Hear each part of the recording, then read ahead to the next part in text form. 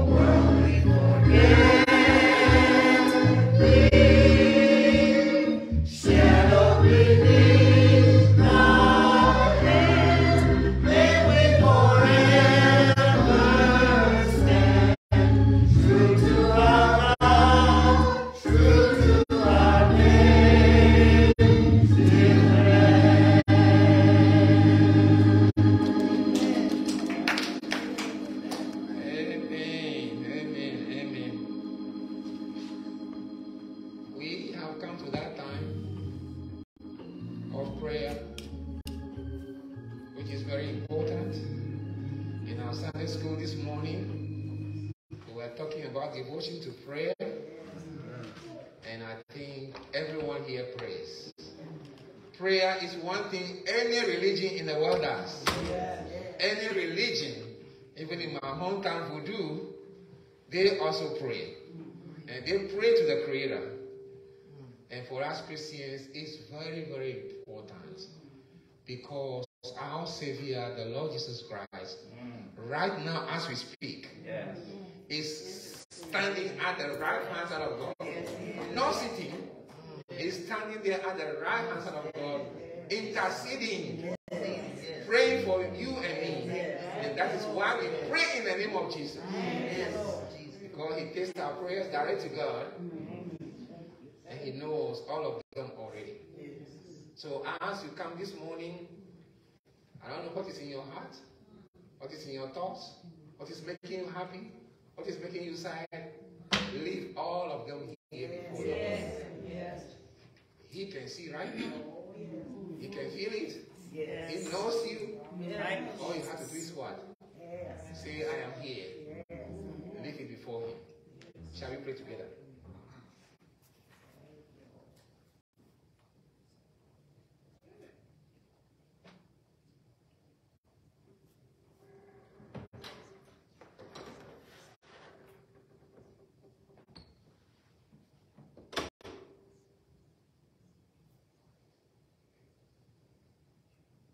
Oh Lord,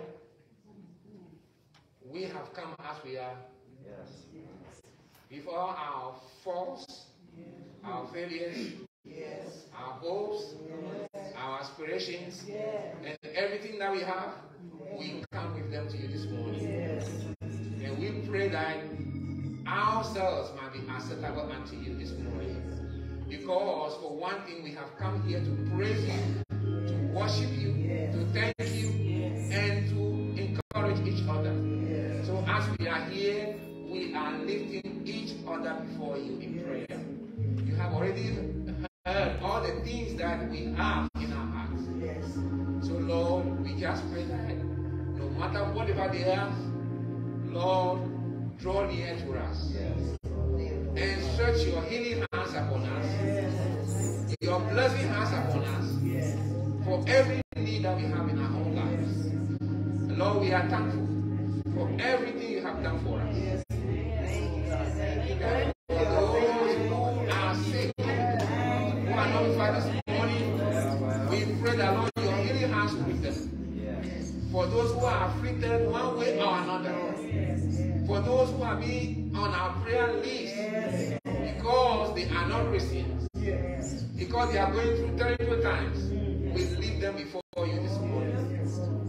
And we thank you for those who are struggling with their lives, even to the point of death. We leave them before you.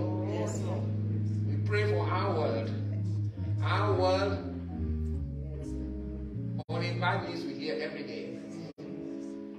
But Lord, we know that you are still in control of this universe. Nothing happens without you knowing. And you have a reason and a plan for it. So we lift everything before you.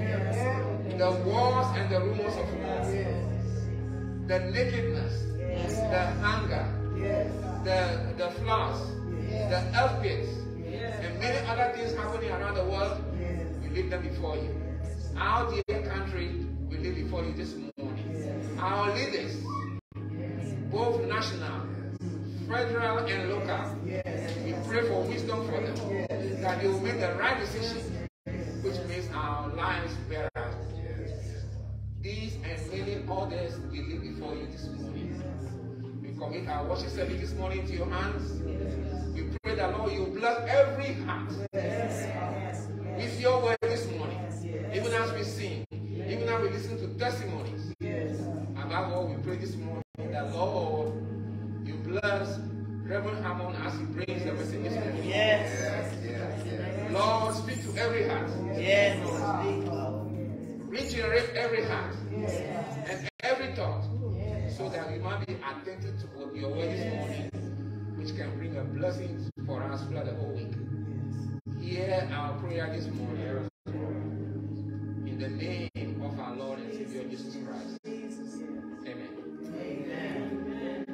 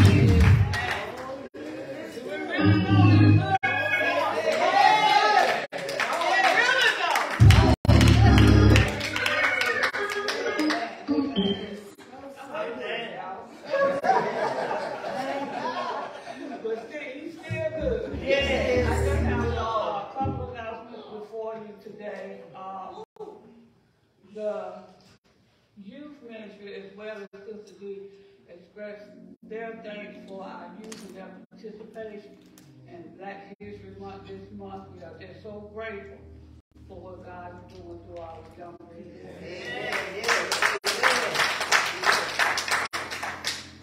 And my second announcement is the Women's Day Committee. We came up with one. We didn't have many people to sign up, but we came up with one, and those that decided to be a part of it, we will meet for our first meeting today in the choir room after service. Let's continue to remember our sick and shut-in, Sister Sylvia Nuttall. She still needs our prayers, and Thomas Patton. Please continue to lift him up as well. We will have Black History presentation today, the final one for this month, from Sister Edna Mitchell and Dr. David Hammond. Amen. Amen. Good morning. We greet you in the name of our Lord and Savior, Jesus Christ. It is our pleasure to welcome you to Mount Sinai, those of you who are in the sanctuary today, as well as those of you who may be joining us virtually. It is our hope and prayer that you will enjoy worshiping with us, and when your schedule permits, you will come back and continue to share with us in the worship of our Lord and Savior, Jesus the Christ. Yes. We thank all of you who came out on Wednesday evening for our Lenten service as we embark, and we are making this majestic pilgrimage from Ash Wednesday by way of Crucifixion Friday to Resurrection Sunday. Amen. We thank all of you for coming out, and we trust and pray that this season will be a time of reflection for you as you prepare for that event, that seminal event that has changed the world. Yes. The death of our Lord and Savior, Jesus the Christ. Amen. Yes. I know it's not Resurrection Sunday, but I'd be out of order if I didn't say, but he didn't stay dead. Amen. Yes, sir. Amen. He got up with all power in his hands. And we are asking and encouraging those of you who will to join us in what we call Count Us In, Count Me In. Let me just read. It says, during the Lenten season, with God's help, I will commit to do the following. Identify one thing per day for which I am grateful and will give thanks to God. Yes. Yes. That ought to be easy. Yes, Amen. If you can't think of anything, dial 919-308-81. And then if you dial it, just say, I'm thankful that I could dial. And then if you get an answer that says hello, and you say, I'm thankful that I can still hear. Amen. Secondly, identify 7 things in my life that I will work on to make me a more efficient servant minister. I don't care who you are, you ain't there yet. All of us have some areas of our lives, and over these 6 or so weeks, we can identify one thing that we want to work on. And then number 3, give a sacrificial offering of $1 per day toward extending the kingdom of God on earth. So we have, some of you have already got them. If you'd like to get one of these Count Me In cards, they're going to be on the podium here at the end of service. Just feel free to get it, sign it, and give it back to me, or just leave it in the office, and we will appreciate that. On Resurrection Sunday, you don't have to, if you can, and you desire to go ahead and give your sacrificial gift, feel free to do that. But if you want to wait to Resurrection Sunday, that's when we are going to celebrate our journey through Lent. I'll tell you a story that if you want to give it down, that my father shared with me. It's a true story. Some years ago, before he went on to be with the Lord, in the month of June, I went by to see him, and we had a good visit. And when I got ready to leave, my dad reached in his pocket, and he gave me $20. And so I asked him, I said, Dad, what's this for? He said, it's for your birthday.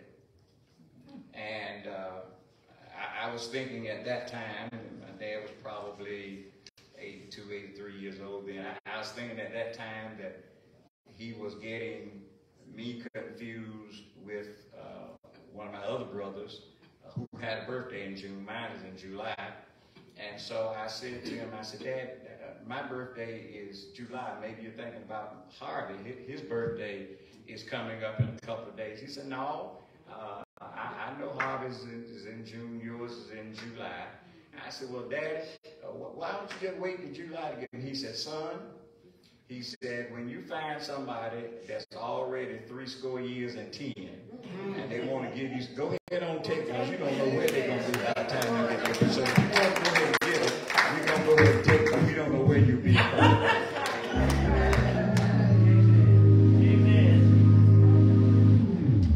Amen. We're going to have our Black History moments at this time. We are again thankful to all who have participated and enlightened us on this celebration of Black History.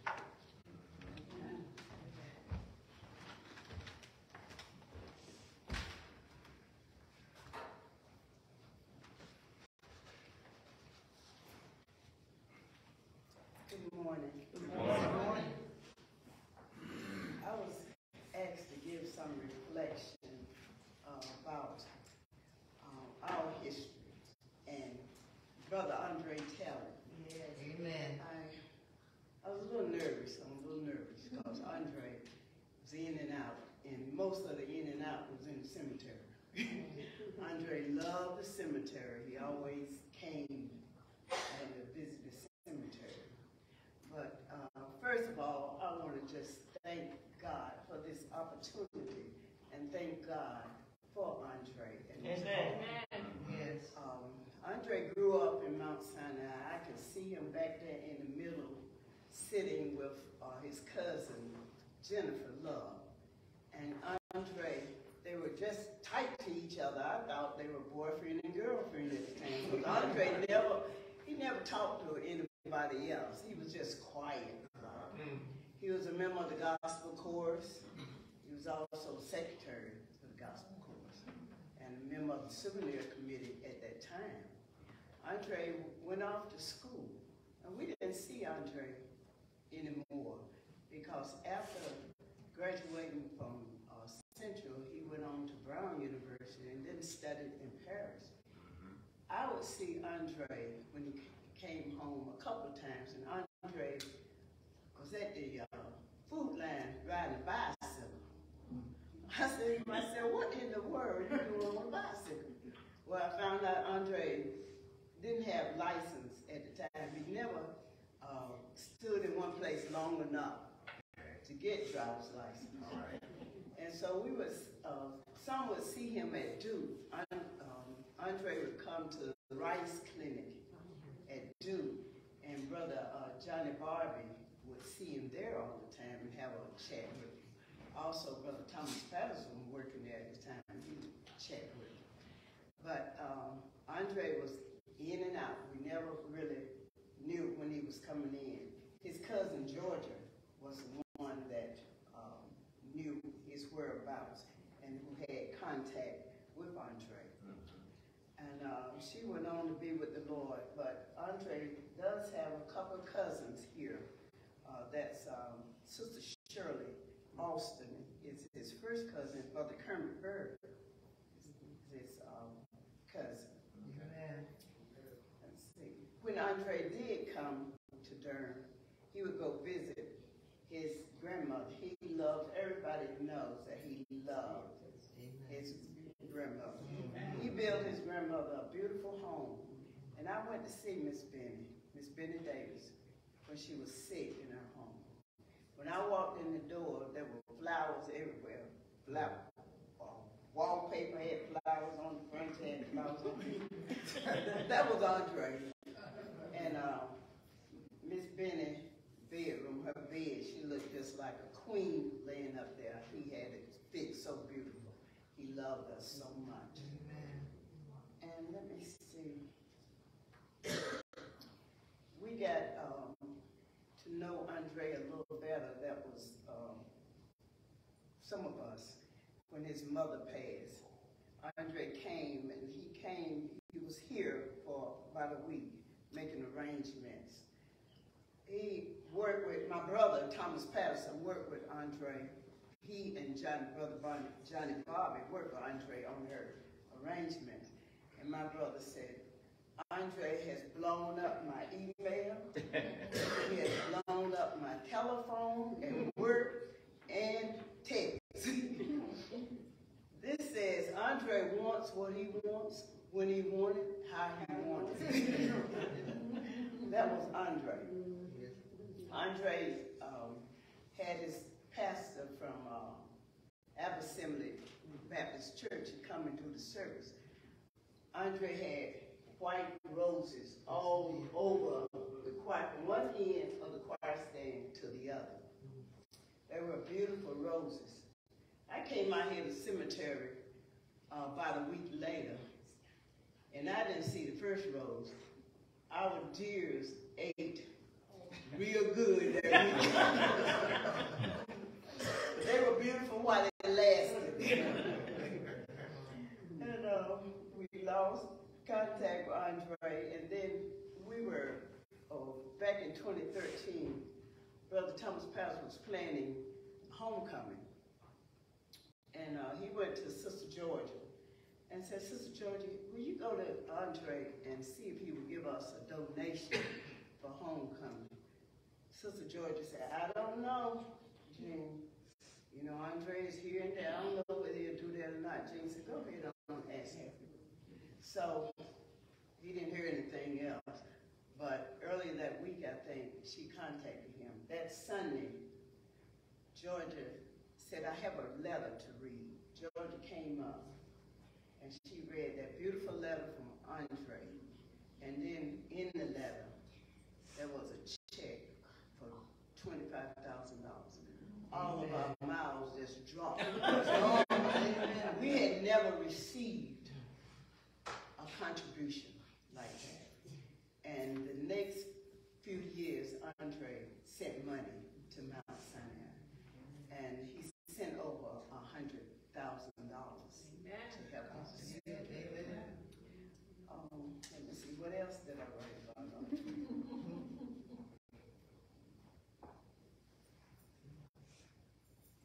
Andre, he got sick, and we kind of lost contact with Andre. And after Georgia passed, we kind of lost contact with Andre. But after his death, we did. Everybody know we heard from Andre, and we were so appreciative that he cared enough about his church to make sure that this institution would last for years. I sent Andre a card from the church, and told him that we hope he have a speedy recovery. And also that we were praying for him and that we loved him. You don't know what will be the results of showing love to someone. Show kindness and love, and it will come back to you. Thank you. Amen.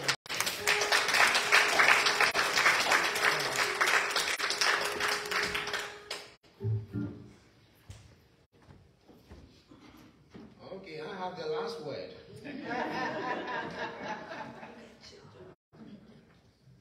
Thank you for that beautiful. Amen. Tribute to Andre. I have read a lot about him, and he has done a lot of things for a lot of people, for our country and for the whole world. And it's started all from what? Here.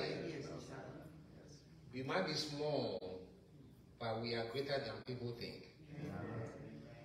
So to bring our 2023 Black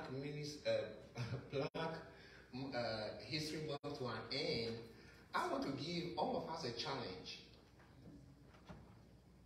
We have heard the story about Andre. We have heard story about several people that the youth talk about, and Sister Robin talked about somebody else before, and many people say something else, but there is something which has been on my heart I want to talk about. And it's a challenge about beyond Black History Month. Those people that we have been hearing of have done their part and they are gone. What about my part and your part? Yes. Something which is very much needed in our Black community. I mean Black community, not only here in Africa and everywhere you get Black people. Because if we don't do that, we get into trouble. And my Beyond Black History Month is about education. Yes. My dad taught me two educational things, which I hold very firmly. No wonder I have become an educator. My father said the first education is the education that you get at home. That's right. If you don't get home education, you are good for nothing. That is what he told me. And now I can understand. So, how can we encourage mothers, fathers, grandmothers, grandfathers to give home education to our children who are growing up? And for we, those who are fathers, mothers, and grandmothers and grandfathers, what education are we giving our children? Simple thing, how to make a bed, how to respect other people, how to use a good language, how to stay at home and do home chores. Is that still relevant in our day? Instead of our children being on the streets, in the gangs, going to places that they should not be, shooting each other and killing each other. Do we have education for them at home that they can learn something else from us?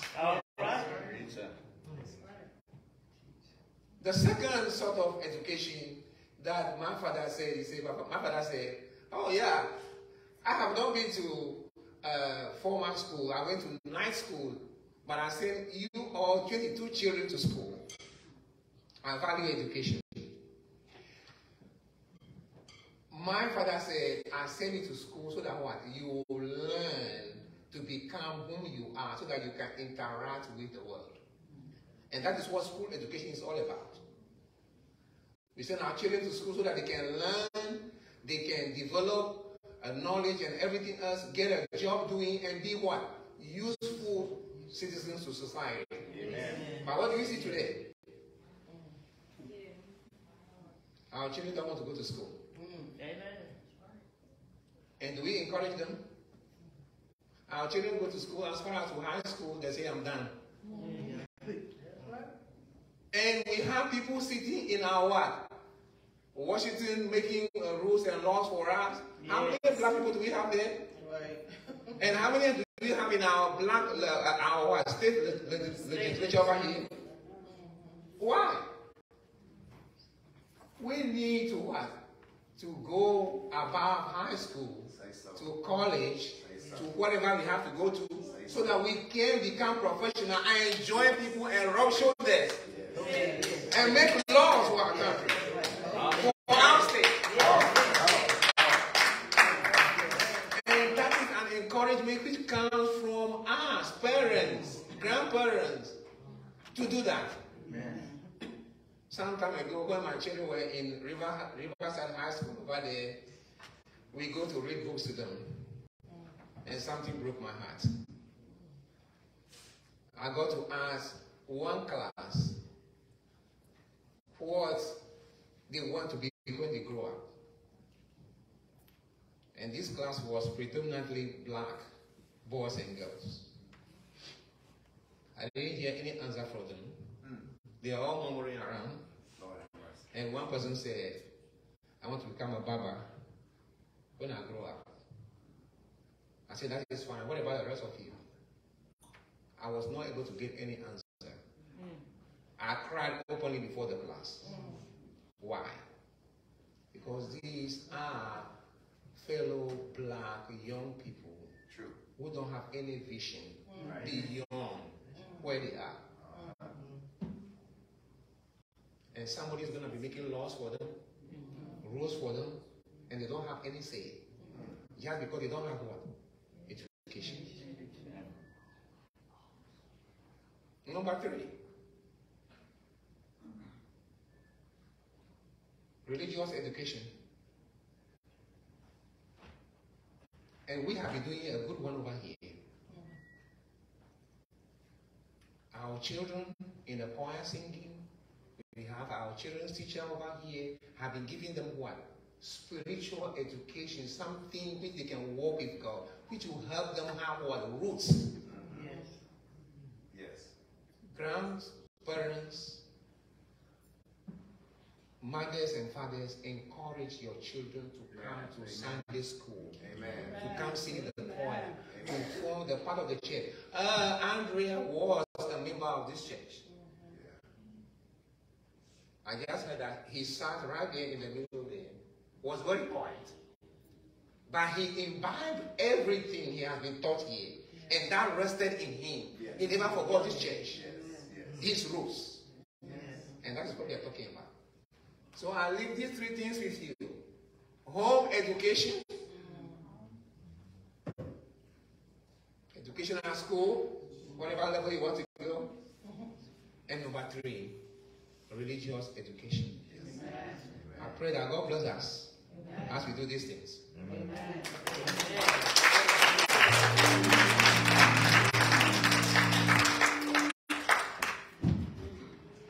Amen. Amen. I need to put my sermon on up. Bring it back another Sunday. Amen. But we thank God for the challenges and the examples that have been placed before us. We never know what we can become. We know that we can be like the one who has created us in his image. We're going to have a selection from the choir, and then get your seatbelts out. All right.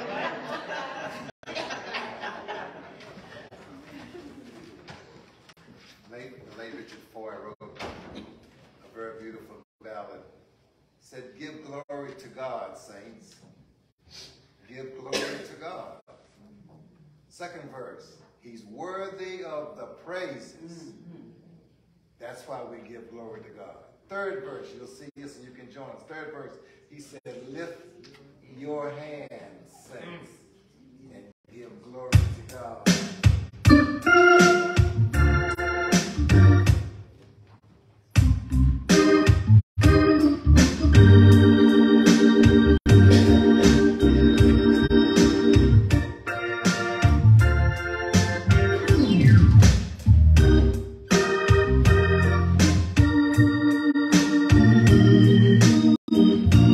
Give glory to God, saints. Sing with us.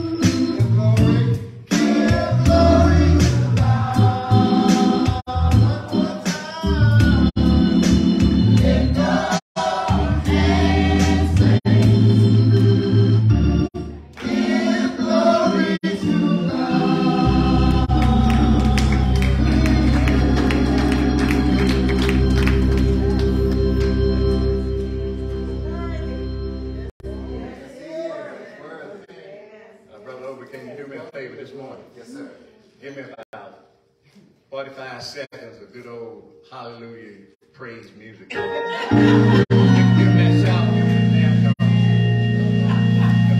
Give about 50, 45 seconds.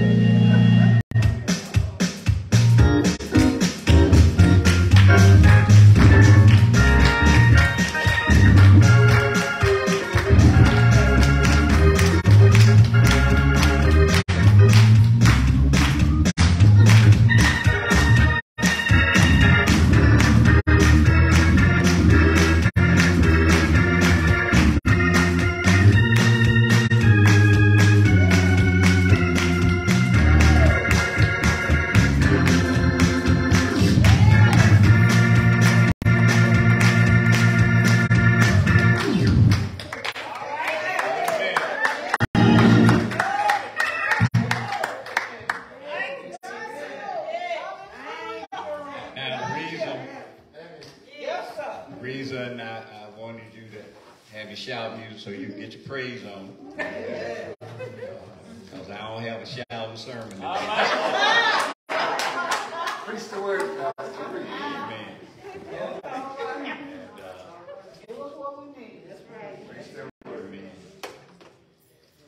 I want to call your attention to two passages of Scripture. Exodus chapter 1, verses 8 to 14.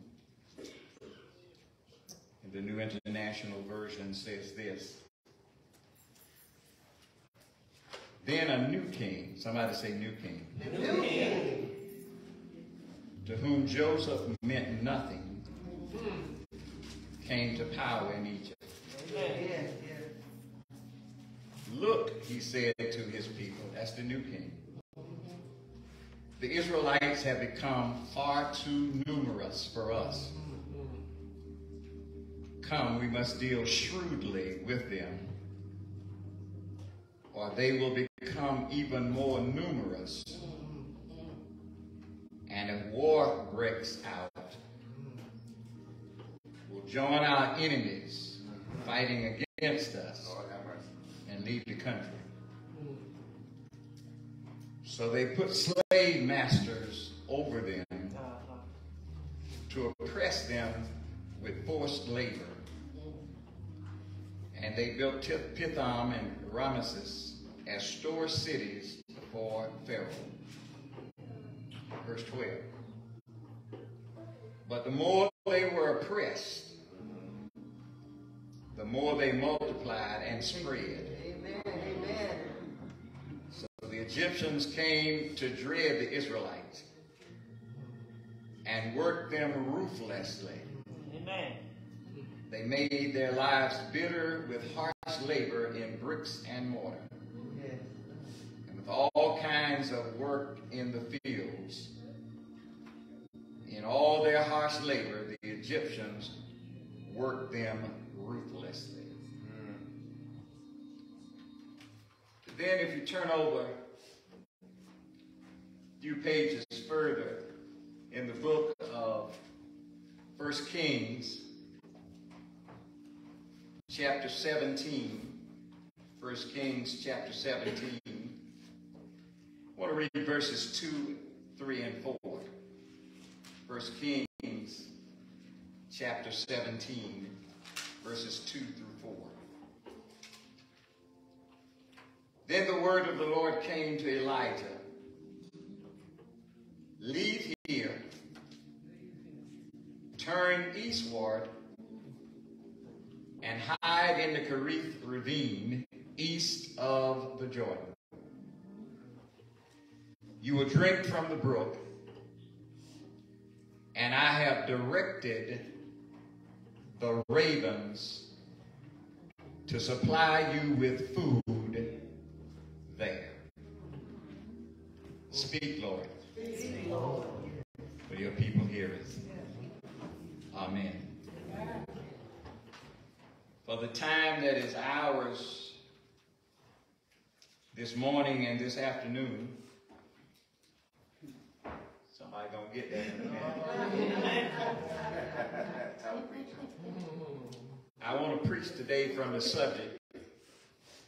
We came from the bottom to here. We came from the bottom to here. When I consider the celebration of Black history and reflect on the accomplishments of our people, I can declare without a shadow of a doubt or hesitation that the Lord has brought us a mighty long way. I don't know who to shout. When you think about our storied history and all that we have accomplished against incredible odds, we have to acknowledge that the Lord has brought us from a mighty long way. And how did God bring us? God brought us through many dangers, toils, and snares. The songwriter said it was grace that brought us safe this far, and grace will lead us on. By the grace of God, we have been resilient and resourceful, even in the midst of pain and persecution. From the majesty of the motherland to the madness and mayhem of the Middle Passage, the testimony that all of us as people of color in this nation that we call America is that we found a way to thrive from the day we arrived.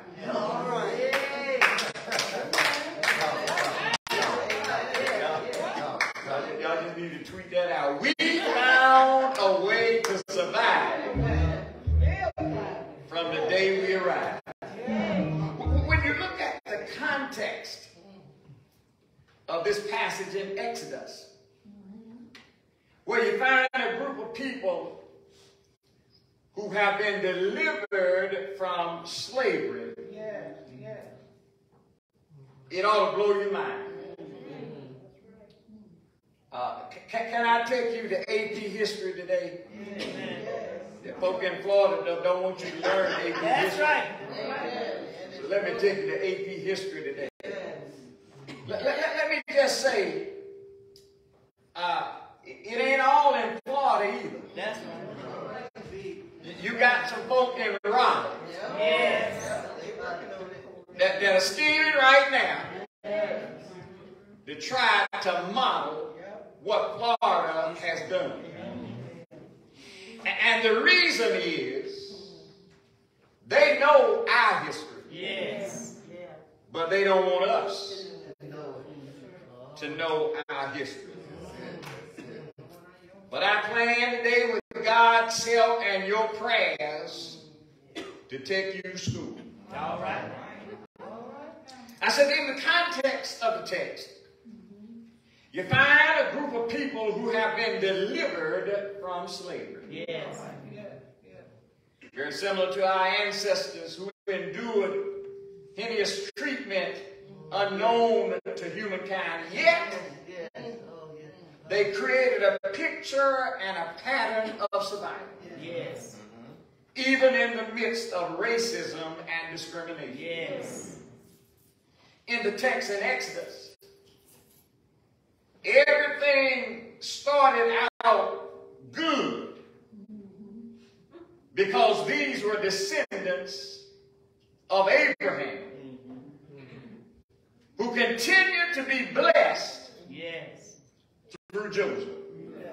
Where are my Bible readers? Amen. Joseph was the fourth generation. Yes. The son of Jacob, who was the son of Isaac, who carried the promise of Abraham. Yes.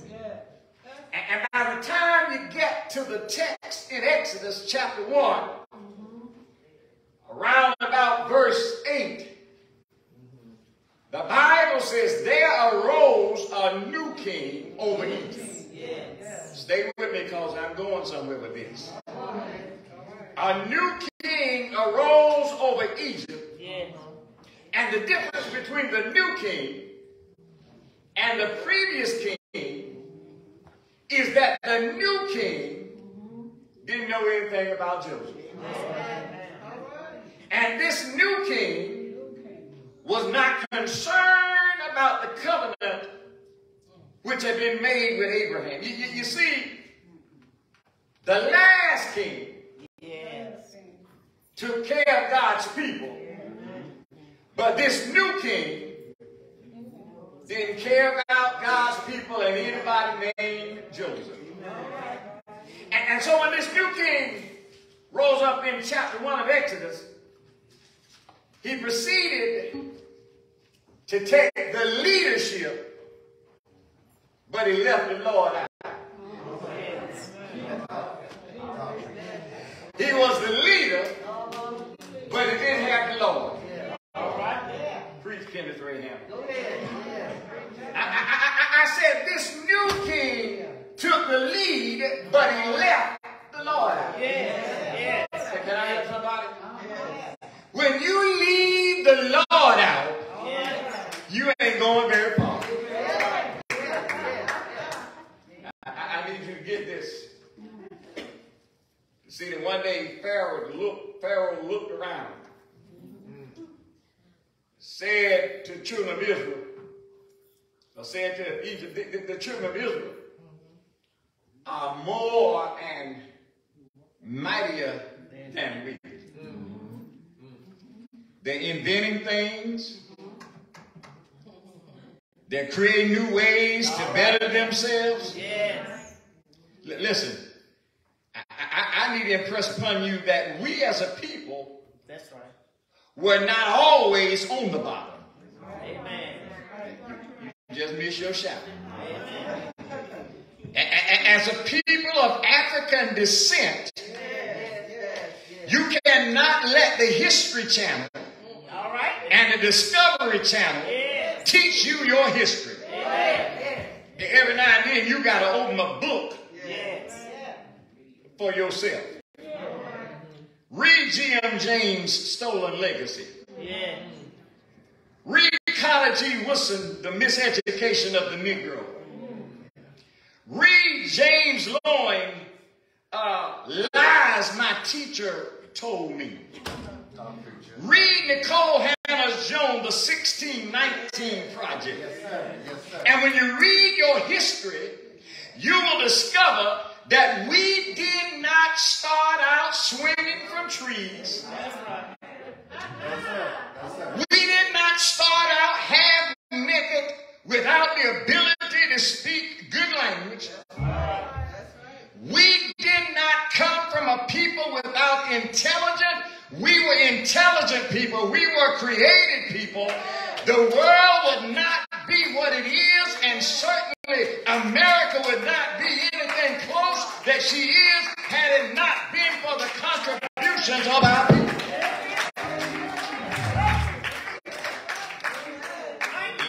Lean in, saints, and let me school you. The pyramids. That's us. Mathematics. That's us. The horseshoe. That's us. The folding bed. That's us. The biscuit cutter. That's us. The ironing board. That's us. Blood plasma. That's us. The printing press. That's us. Window cleaners. That's us. The pencil sharpener. That's us. The elevator. That's us. The stoplight.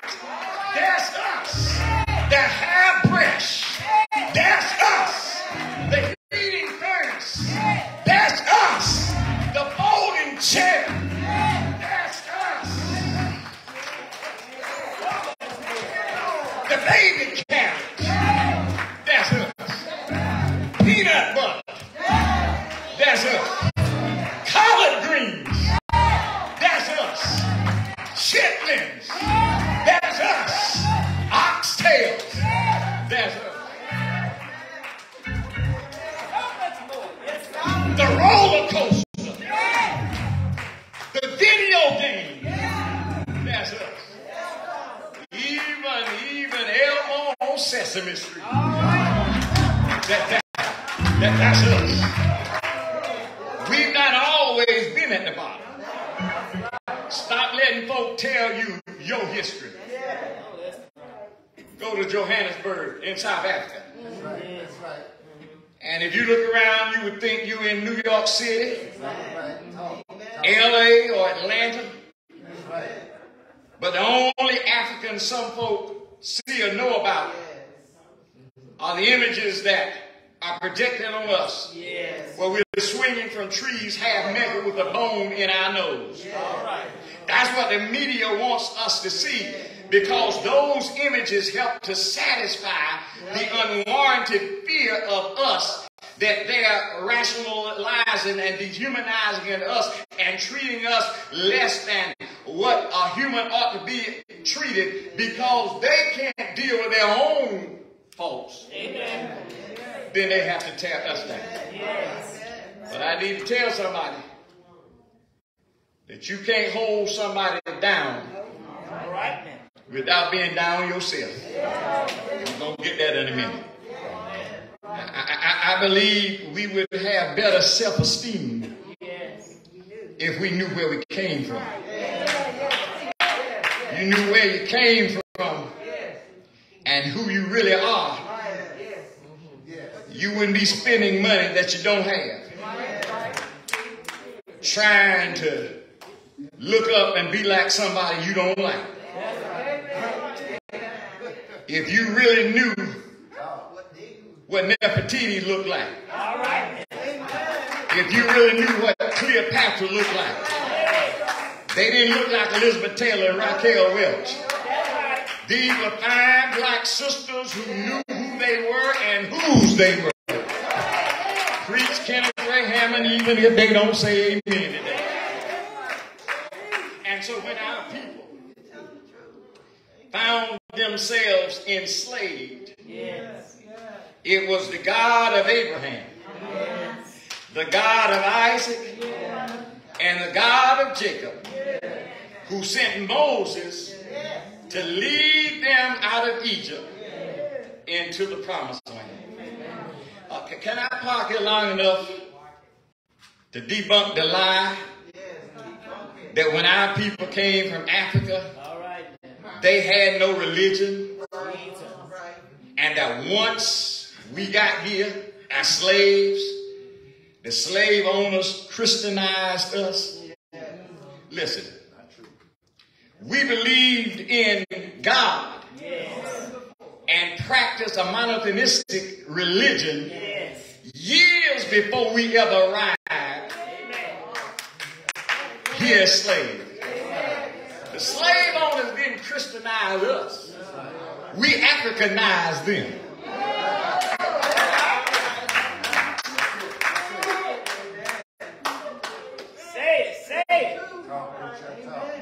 Go to their churches. All right now. Everything's laid back, calm, sedated. You know, everybody's sitting there being polite. But when they come to our church, That's right. interestingly, they ain't gonna talk about how good us preachers preach. They're going to talk about how good the choir sings. Y'all ain't like me today. Now, to be fair, we've got to acknowledge that everybody's fighting. Everybody has a plight, not just Africans. Everybody has had to endure some persecution. Understand that many of our sisters and brothers from another mother left Europe, left Asia, left their countries, because of corruption in the government. Yes. They came here with nothing. Amen. They came with the hope of a better day. Yes.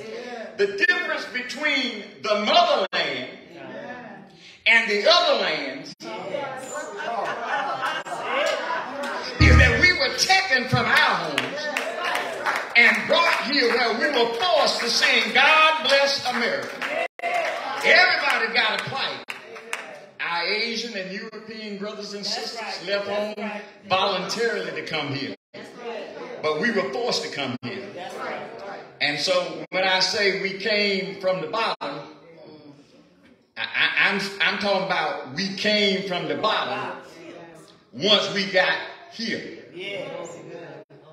We weren't on the bottom when we got here.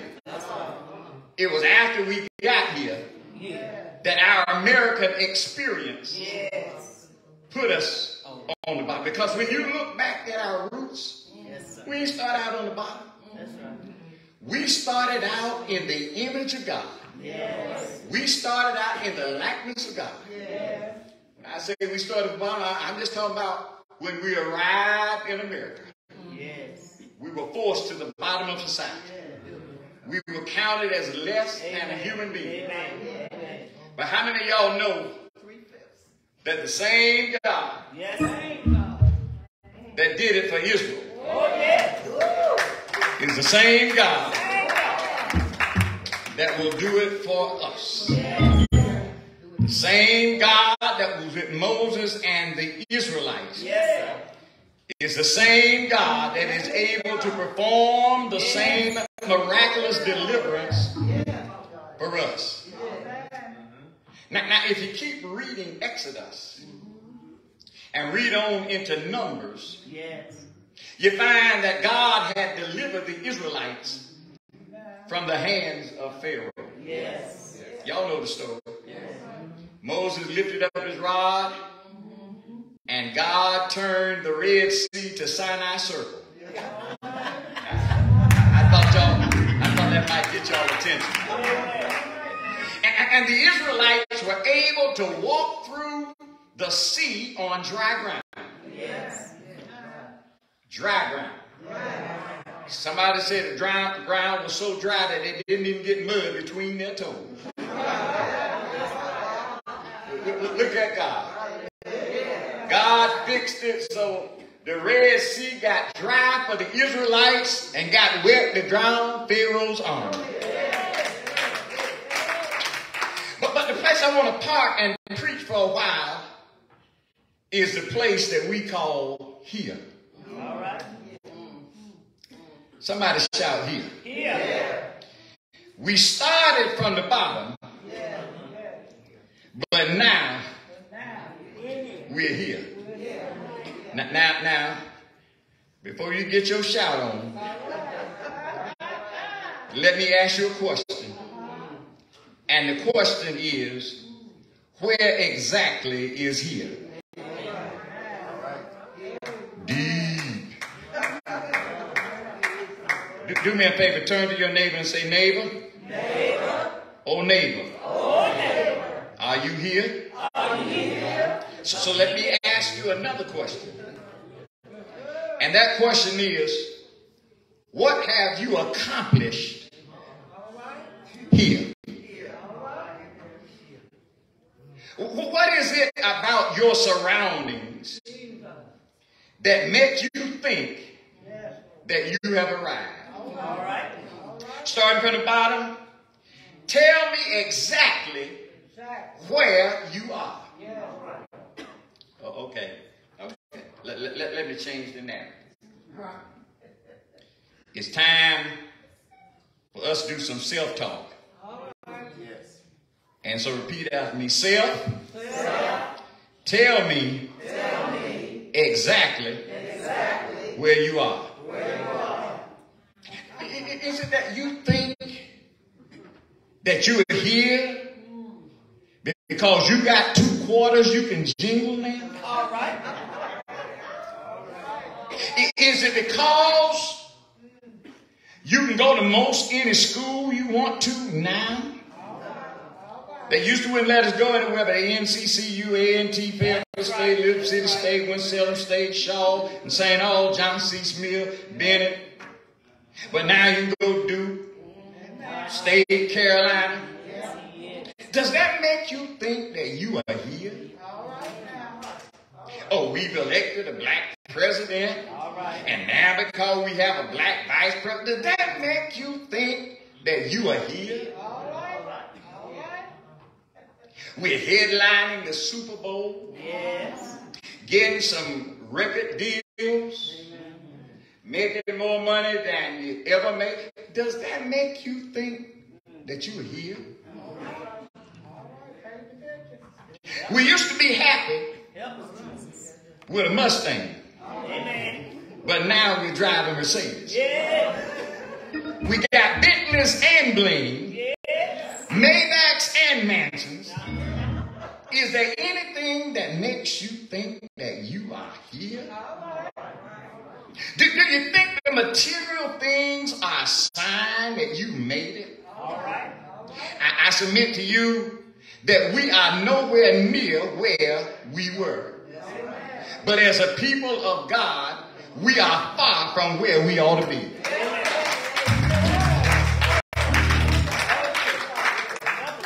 Just look around at where you are.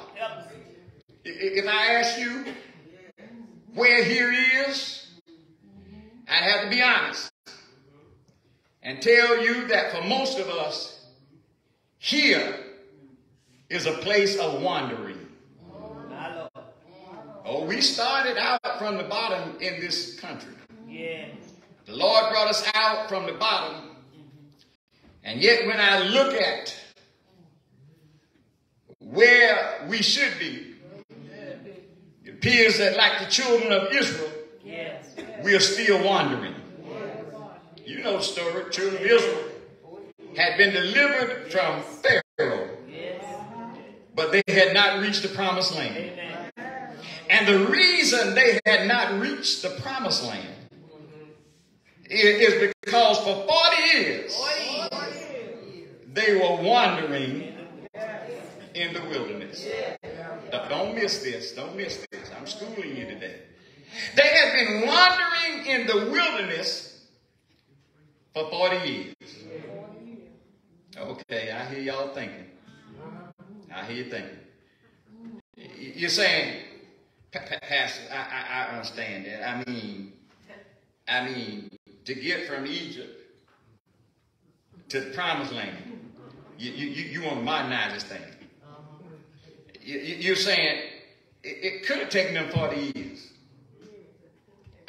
You got to recognize, Pastor, that there were a whole lot of Egyptians when they left out on foot. They had no buses or cars to transport them. They had to make the journey on foot. And besides that, they didn't have a GPS, a MapQuest to direct them, so they probably got lost a few times. Now I would buy that argument were it not for the fact that most biblical historians suggest that the journey could have easily have been made in about 40 days. When I was preparing this sermon, I even came across one historian that suggested it could have been made in a week's time. 7 days. Now, I could accept the fact that they might have gotten lost because they didn't have GPS or MapQuest. But I dismiss that possibility because while they didn't have GPS, they did have a pillar of cloud by day and a pillar of fire. Y'all ain't hear me. By night. They had GPS. God's protective service. Praise God. And so the question is, why did it take them so long? The Bible suggests that the reason it took 40 years, is because they grumbled and complained when they should have been trusting God. They looked around. Watch this. Watch this. Ain't be no shouting today. They looked around and they were free. They were making their way to the promised land. Yes. And as they made their journey to the promised land, what they were seeing in the land did not appeal to them. Y'all remember some giants in the land? Y'all remember that? Yes. They're out in a wilderness desert part of the time. So they began to grumble and complain. Sound like some of us, doesn't it? Now, it's mighty strange to me how we can say we want better. All right. How we can say we want good things. How we can say we want nice things. Yes. But then, when we get those things or head toward those things, we kicking and screaming. Yes. Come on, y'all. Yeah. You complain. For example, we don't need to have choir rehearsal every Saturday. We don't need that. We can sing good enough. And then when you come and on Sunday morning you get here and the Lord shows up and you're singing, then you're ready to talk about, look what we did. Didn't we really sing today? But yesterday you were grumbling. Friday you were grumbling and complaining. Some of us will grumble and complain about not having anything to complain about.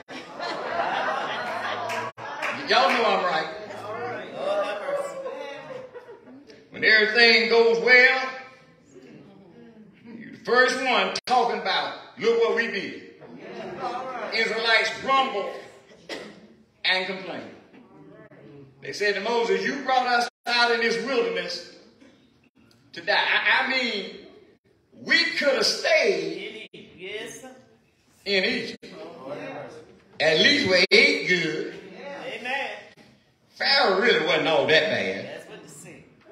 At least we knew what was going to happen from day to day. Yes. But now, Moses, you done brought us out here to die. Listen. For those of you who are in leadership, let me give you some insight. Whenever you are leading people and you try to bring them out, please understand that you're always going to have some folk who want to stay in. You got a vision. God is giving you ideas. God is shaping it. It's been saturated in prayer. God is honoring it, that things can get better. But you got some complacent folk around you who would rather just stay where they are. Reach down. So true. Talk, preacher, talk. I know what the history books told you. Say it. I know what BET told you. I know what you heard on Radio 1. But let me help you understand. Everybody is not going to support the movement forward. That's right. Just like in the civil rights movement and even before then, everybody didn't support the movement That's right. for justice and equality. Everybody ain't going to do it. And I'm not talking about them all. I'm talking about some of us all. Everybody didn't support and cheer for Harriet Tubman. They were saying she ought to chill out. Everybody wasn't waving the flag for Malcolm X. That's right. You need to calm down. Matter of fact, some of y'all were probably cheering when he was assassinated. Jesus. Have mercy. Everybody wasn't applauding Angela Davis. That's right. Y'all wanted her to calm down. Have you ever had folk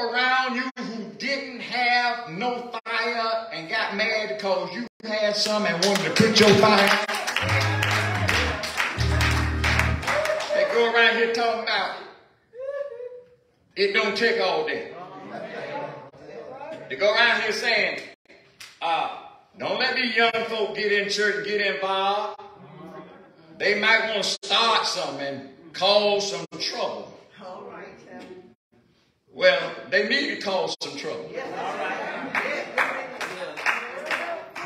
John Lewis said it ought to be some good trouble. Instead of getting people that will cause some good trouble, Yes. we go around singing and testifying, just let the Lord fix it. Glory. Now, how in the H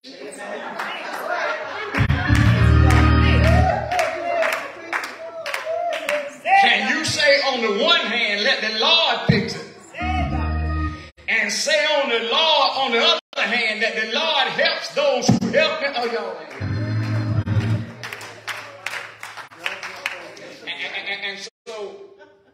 And so the Israelites grumbled and complained about the leaders because they didn't want to do better. Amen. And perhaps God's position was, how long am I going to have to put up with this grumbling and complaining? Moses, tell them that none of them that left Egypt, That's right. save a handful, are going to enter the promised land. Amen. And by the way, Moses, you ain't even going to enter. I'm going to let you see it, but you ain't even going to enter. I'm going to let them wander around Yes. for 40 years. I'm going to let them get lost on the way to Walmart. Place they all day to find because they stay there all day. They're going to get lost. It's going to take them 40 years. And the reason is because 40 represents a generation. And God in essence said, I'm going to let a whole generation die so that your children will be able to see and possess it, but you ain't going to get there. That's a word. Listen. I told y'all I'm going to take my time today. Freestyle. Listen. When you complain about what you have or don't have, sometimes God will step in and decide to take what you do have from you and give it to somebody else. Okay. Somebody ain't feeling it. I know you think we got it good nowadays. But I'm trying to tell you that we've not arrived. Amen. When folk are working day and night to take away our voting rights, Yes, sir. we ain't arrived. That's right. When people say they are Christians and yet leave Christ out, we ain't arrived. Amen. When folk declare themselves to be Christian nationalists, Yep. when the reality are they're nothing but racist, That's right. we ain't arrived yet. When folk gerrymander political districts to keep them in power and to keep us out, we ain't arrived yet. When we boldly proclaim in the country that no one is above the law. Yeah, right. But if you got money, you're not subject to That's the law. right. That's right. We ain't arrived yet. Ain't right. If you can get gunned down for driving while black, you ain't arrived yet. We started from the bottom Yes, sir. in this country. Yes. But the place that we call here is not where God wants us to be. We shouldn't be wandering around in the same space. What are we been doing since King's death? Okay. We elected Obama in 2008. But what were you doing from 1968 to 2008? All right. I tell you what we were doing. We were wandering and playing around. Brothers, if you think the likes of a Medgar Evers, a Martin Luther King, a Malcolm X, a Ralph J. Bunch, and an Adam Clayton Powell died just so you could have some rims on your car, you done missed the point. Sisters, if you think that Sojourner Truth, Madam C.J. Walker, Barbara Jordan, Shirley Chisholm struggled and died so you can act like a housewife from Atlanta, you done missed the doggone boat. If you think that Facebook, Twitter, Snapchat, TikTok, Instagram was started so that you can say you got 1 million followers and you ain't going no deep place yourself, you done missed the boat. I don't care. I'm going to keep telling the truth. Problem is you done missed the boat. Yes, sir. All I'm trying to say is that we came from the bottom. Yes, Lord. And now we're here. Yes. But here is not the place All right. that God wants us to be. Here's a place where you're still not considered a full participant. That's right. Here is the place where you can still find that there's an assault on your rights. Yes. Here's a place where folk go to church on Sunday Yes. and scheme against you on Sunday night. Jesus. Here's a place Yes, sir. where you get shot because you got some iced tea and Skittles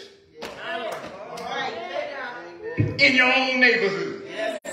Here's a place where folk can tell you that you can and cannot read certain stuff. Here's a place Yes.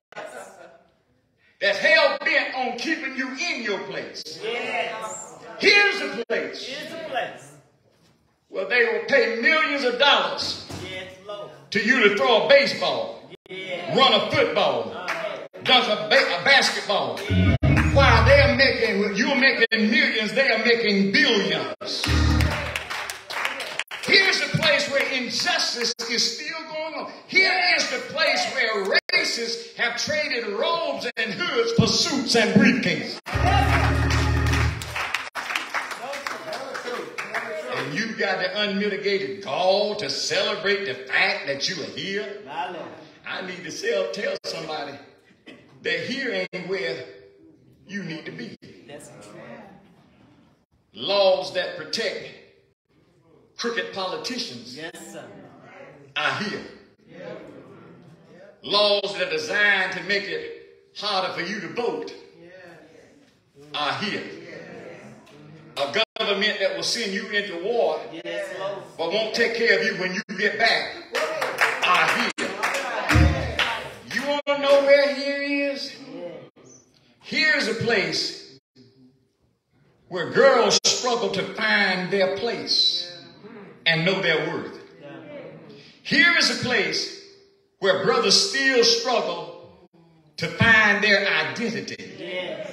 Here is a place where they will put you out of church if you are gay or lesbian, Yes. but won't say a word about the fornicators and adulterers that sit up in church. Here is the place. I know y'all don't like me. I don't even care. Here is a place where you have two justice systems. One for the folks of means and with means, and one for everybody else. Here is a place where we didn't acknowledge a drug problem All right. until our Euro brothers and sisters started dying from opioids. That's right. Here is a place where environmental concerns weren't being raised as long as toxic dumps were being built in our community. Here is a place Well, we used to come to church to praise God. But now we come to be entertained. Here is a place where we started at the bottom in this country. And now many of us are satisfied just to be here. But my question is here really where God wants us to be? Don't y'all look at me funny and say you done took too much time. I told y'all last Sunday, I didn't give y'all but 10 minutes last week. I told you I didn't use my time today. The Israelites wandered around for 40 years complaining about the blessings, y'all missed it, that God had given them. They had come out of Egypt. They had come out of slavery. And now they were just happy to be here. We elected a black president here. We own a few businesses here, which we have support, by the way. We made some progress here. But the question for us, as I get ready to go to my seat, somebody said, that's what I've been listening for. The question is here where God really wants us to be? There's something in my spirit that tells me that we ought not get comfortable here. You see, there are forces at work in our society which are trying to convince us to be satisfied here. They say to us, you started on the bottom, but now you're here. Don't get me wrong. I thank God that God has allowed me to get here. But forgive me for not being a bit suspicious when folk who try to keep me at the bottom are now celebrating the fact that I'm here. Yes, I appreciate it. Yes, I'm thankful for you. Yes, he is better than at the bottom. But when I began to get comfortable here, the Holy Spirit reminds me that the Lord never intended for here to be my last stop. I believe as people of color, we ought to be grateful for coming from the bottom to here. But the reality is that our hope ain't based here. Thank you, Jesus. You ready for the shout? Yes. Are you ready for the shout? I don't know if y'all can handle it. Y'all ready for the shout? Yes.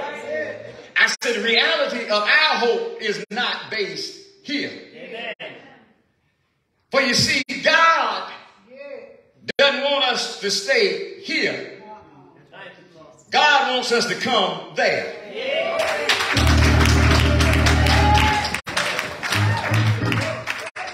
And the only way to make it from here to there is to stop wondering and start working. As I go to my seat, anybody got a testimony? Lord, I thank you for bringing from the bottom here. But the Lord, I thank you even more for reminding me that here is not my final destination.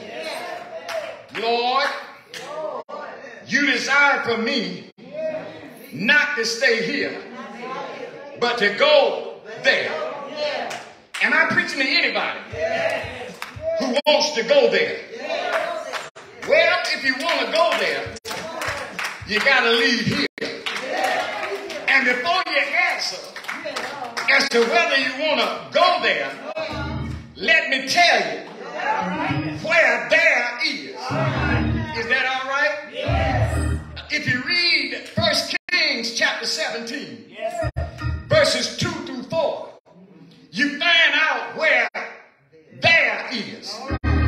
The word of the Lord came unto Elijah and said, arise, get thee away from here and turn eastward and hide behind the brook at Cherith. For there I have commanded the ravens to feed you. To feed you there. Can I tell you where there is? There is a place of separation. If you want to get there, you got to do like Elijah and separate from your surroundings. But not only is there a place of separation, but there is a place of deviation. When you get there, you will discover that the Lord has a way of deviating from the norm. Elijah found out that when he got there, the Lord had charged buzzards to be his meal source. The Lord changed buzzards who are wanderers into waiters. There is a place of separation. There is a place of deviation. But then there is a place of consummation. You see, when Elijah got there, he found no crops growing. When Elijah got there, he found no wheat growing. No wheat, no bread, no plants, no cows, no cattle, no steak, no chicken, no wings. But there, the Lord provided for him to consume. The Lord commanded the ravens to nourish him. Ravens normally show up when something is dead. But the Lord will take something that shows up at dead times to bring you life. There is a place of separation. There is a place of deviation. There is a place of consummation. There is a place where God fulfills God's promises. I'm trying to quit, but I need to tell you a few more things about there.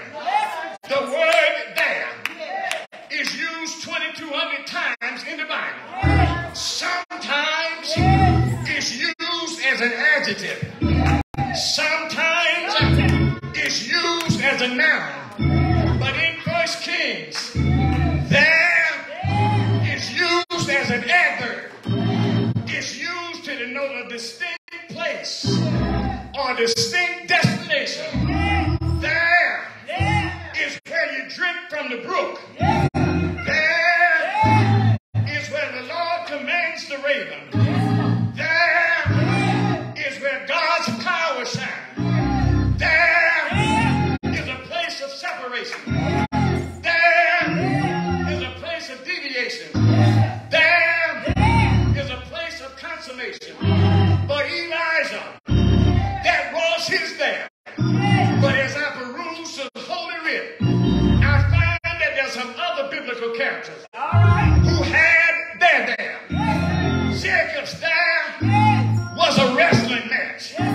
Joseph's there was an Egyptian prison. Moses there was on the backside of the mountain.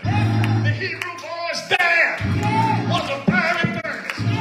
Daniel's there was a lion's den.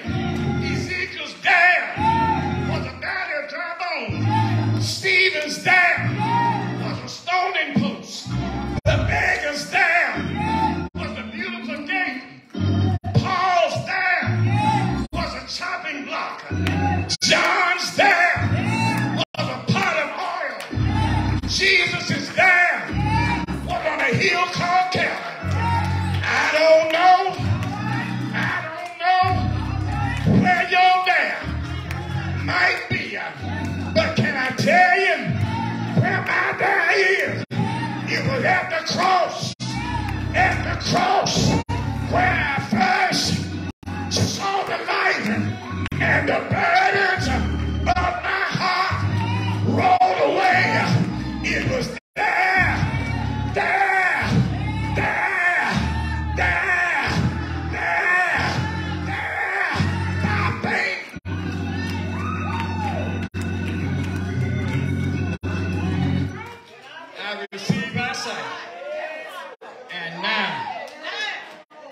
I'm happy all today. We came from the bottom to here. But the Lord is saying, come there. As the choir prepares to sing, that may be somebody.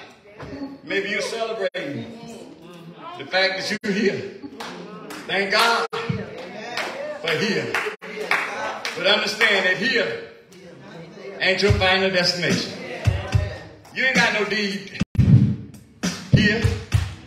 But the Lord says, I will prepare a place for you that's got many rooms. That where I am, watch this, there, you shall be also. Let's stand together. The invitation to Christian discipleship. You're watching us.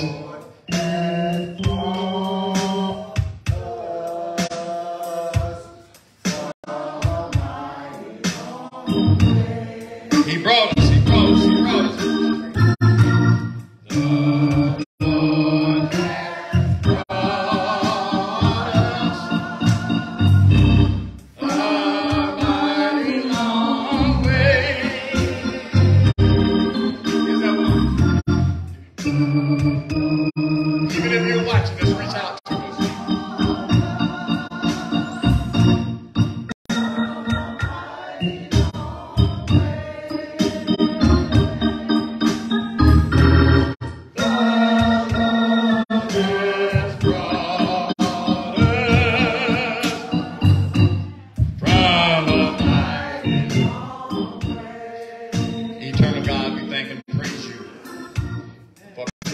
From the bottom to here, but reminding us that here is not our last stop.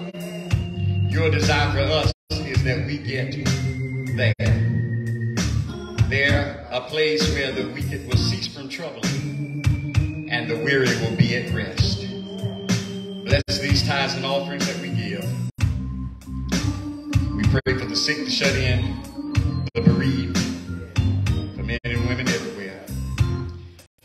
As we depart from this place, but never from your presence, may your grace and your love, may the sweet communion of the Holy Spirit rest about each of us now and henceforth and forever.